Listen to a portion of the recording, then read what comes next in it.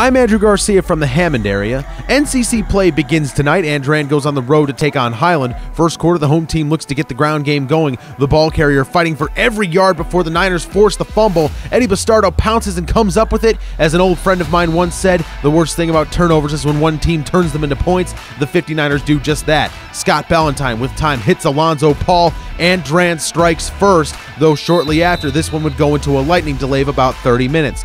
Out of the break, Niners facing 3rd and 10, needing a first down. Ballantyne finds his older brother Robbie. Niners move the chains, and it works so well, they let the two do it again. Ballantyne to Ballantyne over the top on the long ball touchdown as the 59ers quickly race out to a 14-0 lead.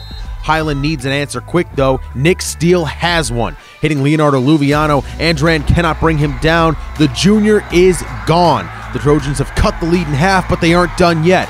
Shortly after, Steele sticks it in the gut of Andrew Barsick, who slipped through some tacklers. He's got room to run down the sideline. Just like that, we are all tied up at 14s. To the second, Andrean looks to go ahead. Highland bringing the pressure on Ballantyne before he finally has an opportunity and finds Jacob Jones, who wrestles it free for the touchdown. Niners with no problems from there as they pull away to win 38-14.